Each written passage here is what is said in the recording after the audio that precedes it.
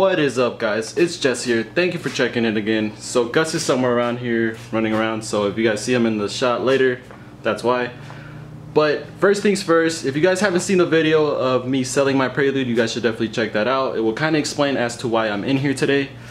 In the description of that video, I mentioned that I kept a few parts for the Prelude, and one of the parts that I actually kept were Passer JDM hood spacers. They were brand new. I never put them on. I had intentions of putting them on my Prelude with the hood, with the VIS carbon fiber hood that I have. Sorry, but I never had the chance. I was always too lazy and I never really did it. So oh well, the Prelude's gone, and now I'm making use of them by putting them on my Is300. They're not the color scheme that I really would prefer for my Is300, but I'm gonna make them work because I have them and I have no use for them. I can't return them, so might as well make use of them. And I actually do kind of like them. I like what they say on the side. You guys will see that in a little bit, but I'm gonna be modifying them to fit the Is300. It's really straightforward. All you really need is a drill bit. I'll tell you the size right now, and new bolts. I will tell you the exact bolts you need as well if you buy the exact spacer that I have. So without further ado, I'm gonna show you what you need. So guys, this is what I'm working with. It is a piece of wood held in place by a 15-pound weight. So as mentioned, these are the Passer JDM hood spacers that I will be using on the Is300. In order to make them fit, it's really straightforward. All you need is a 15/16 bit to hollow out the hole so that the new bolts go in perfectly fine. The bolts that they actually send you in the kit are for Honda, so they will definitely not fit. You would definitely go to like Home Depot or Lowe's, and they will have bolts in the proper size that you need. These are the bolt sizes that you need. It is a M8 by 125 40mm. If you use these exact two things that I am using here today, they will fit. If you use something else and they don't fit, that is on you. But the bit you need is a 15/16. I am using this cone bit because I didn't have anything else at hand.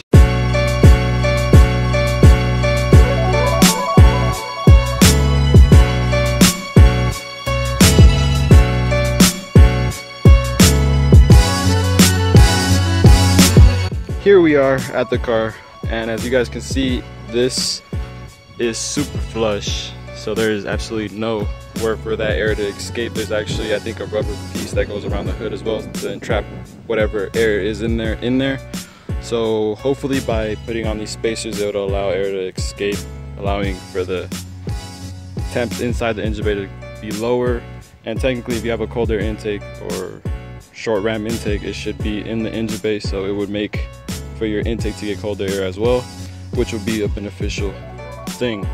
So I'm gonna just go ahead and pop open the hood, and then I'll show you guys what exactly you have to remove. So under the hood, all you have to do to remove the hood from the actual car is there are 4 12s holding it in, 2 on either side. So I'm gonna go ahead and remove those, and I'll install the hood spacer and show you the new bolt. The new bolt size is actually a 10mm, so you will need a 12 and a 10mm to be able to do this installation, but it's really straightforward.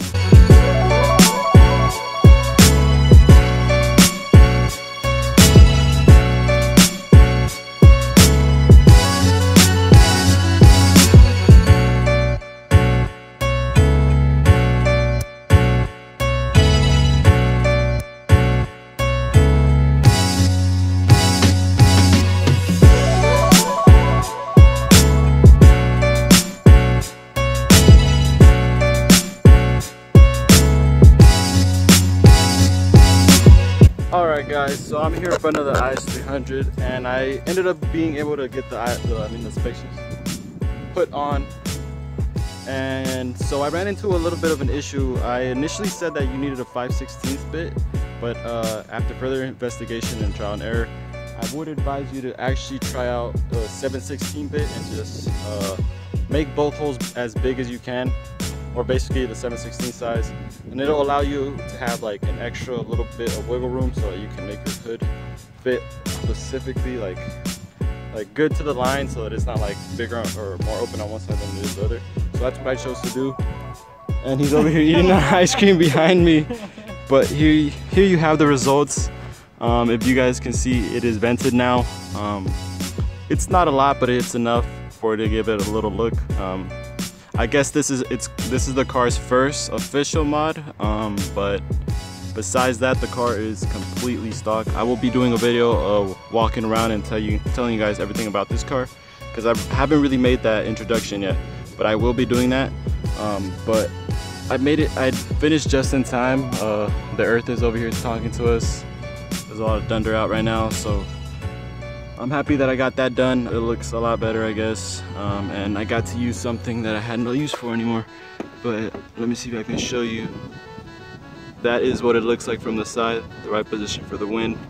So I'm very ecstatic about this mod. If you're gonna do it yourself, all you need is a 7/16-bit and those bolts that I mentioned earlier, and you should be able to get that done. You guys remember on mine, I guess we'd have to go show you, but mine is not as professional. Yeah, on his IS300, he has just nuts and then longer bolts holding that in, but we went a more professional route, and this is the solution.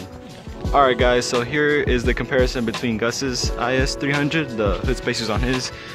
As you guys can see, there's just literally 2 nuts spacing it out. He just put a little bit of a longer bolt to hold it in place, but here's the comparison to mine, where you can see it has a little bit more of a slant and it's just a little more open because of that bigger piece of aluminum. But besides that, they're pretty identical.